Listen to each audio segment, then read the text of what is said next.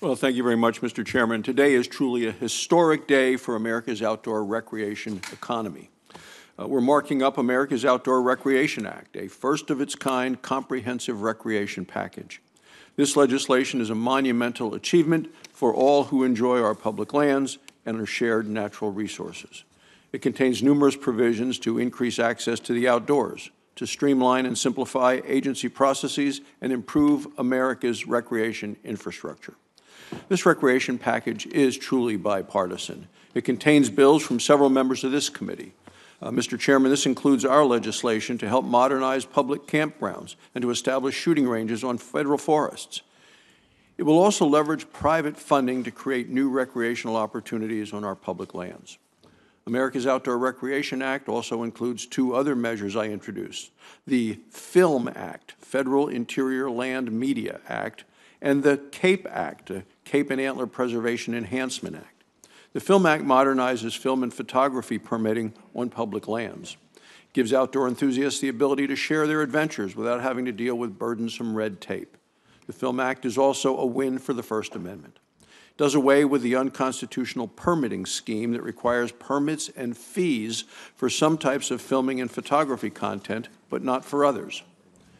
The CAPE Act is a conservation victory for some of our national parks' most iconic species. In Grand Teton National Park, non-native mountain goats threaten the struggling native bighorn sheep herd. Through coordinated efforts with the Park Service, volunteers play a major role in helping to conserve the bighorn sheep by removing the non-native goats.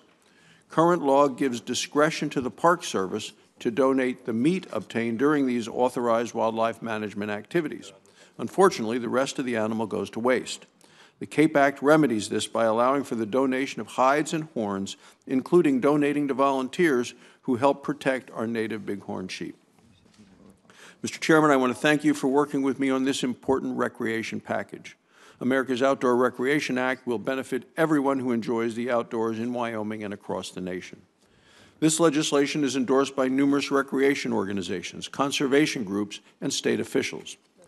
Wyoming Governor Mark Gordon stated, "We applaud the work being done on this federal legislation to expand and enhance outdoor recreation through increased collaboration between state, local, and federal land managers." The bill includes an abundance of strong common sense reforms and many priorities from members of this very committee, all without increasing federal spending. I encourage all of our committee members to support this important legislation. Today, we're also marking up a number of separate bills that would affect our public lands. While I support many of the items on today's agenda, I don't support bills that would needlessly restrict multiple use of our public lands. I also don't support measures that take critical mineral extraction or energy production off the table. We must end our dependence on Russia and China for critical minerals and energy that we can produce right here at home. At our last legislative markup in November, Senator King made a statement that I wholeheartedly agree with. He said, "Those of us who are interested in dealing with climate change have to face the fact that there's going to require more mining in the United States.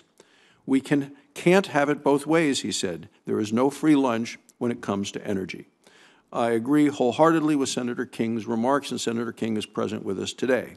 Mr. Chairman, I look forward to continuing to work with you in a bipartisan way to advance the legislative priorities of our members.